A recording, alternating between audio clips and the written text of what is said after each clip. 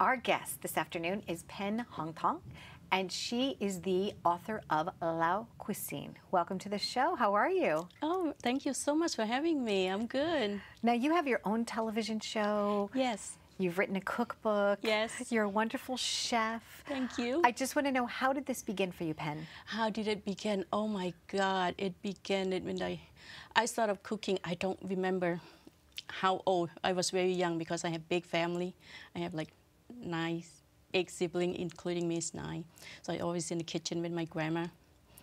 And when I start to cook professionally, I was actually I was looking for someone to co-author my cookbook.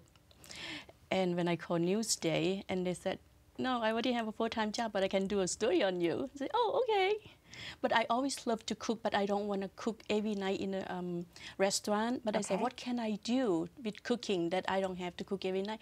And I said, I mostly want to show people how to cook simple, healthy, and very tasty meal. That's what I want to do. I thought that if you go to a restaurant, you go eat, and you go home, you don't really learn anything. I really want to show people how to cook my food.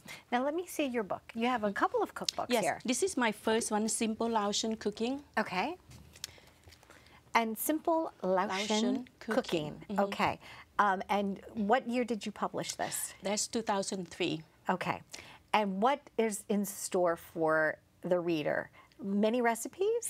That one has many, many recipes, 147 recipes. Okay. Most of them unique to you and your culture and things like that? All the recipes I learned from my mom and grandmas. It's beautiful. What a wonderful thing that you're sharing. Thank you. How has this been received? You have so many things in here, like Penn's fried meatballs, grilled pork, yellow curry chicken. I mean, it's just a very interesting assortment. Yes, everything and anything that's Lao food. Okay. Yeah.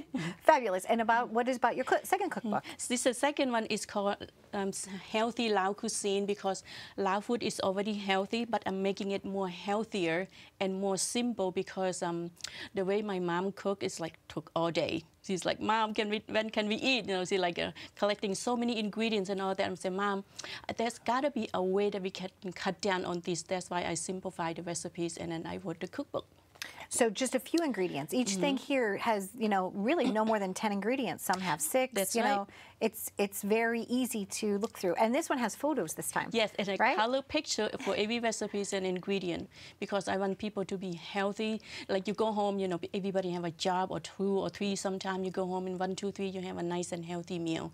So I just want to show. Like, do you know that Lao food is gluten-free and dairy-free? I did not know that. Until I look it up, I said, "What is gluten?" I look it up, I said, "Oh, my food is gluten-free and dairy-free." But we don't have dairy to begin with. Right, you don't, right? No, we don't. No dairy. What's the most interesting thing about Lao cuisine that somebody doesn't know, that's misunderstood? It's different than somebody says, "Oh, it's this," and you're like, "No, it's not that." No, it's not. Right. It's a Chinese. No, it's not Chinese. Right. It's between Thai and Vietnamese and Laos. I would say much healthier because we use a lot of fresh herbs. I'm a herb girl. People call me herb lady because I grow a lot of herbs. I grow all kinds of herbs. So I have to put a lot of herbs in every dish that I make. So we don't have fresh herbs. We don't cook. That's our key to cook Lao cooking. Ah, that's the secret. Yes. The magic. A lot of fresh herbs. And you brought a little magic for us to taste. What did you bring me today? I brought you, and for appetizer, I brought you fresh spring rolls. Okay. That is a carrot, mint, scallion, cilantro, lettuce, and tofu.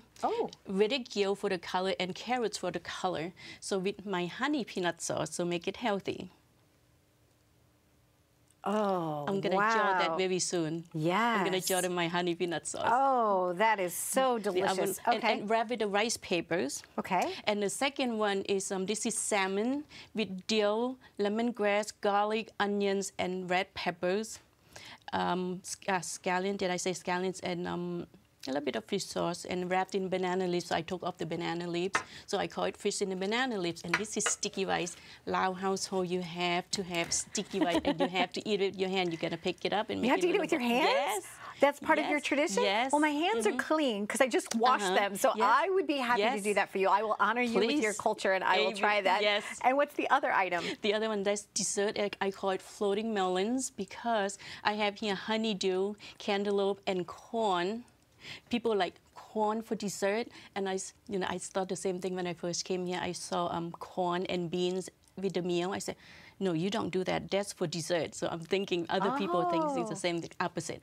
Okay. So I have corn in there and also gelatin in the coconut milk with honey to make it healthy. So I want you to taste. Okay. So just, will you show you have how some, to show pick me, it up. teach me, Penn. You pick it up. Okay. With your hands, see, it stick together. Like regular rice, you have to pick, they stick with your hands. Okay. But this stick together, they don't stick with your hands unless you play with dirt.